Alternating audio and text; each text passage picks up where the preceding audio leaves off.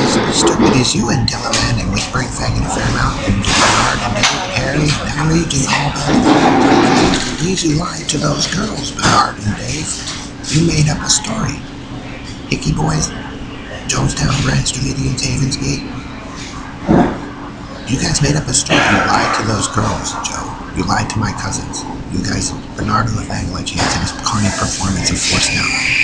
It means you guys lied about Greg Fouts. You guys took his stuff for it.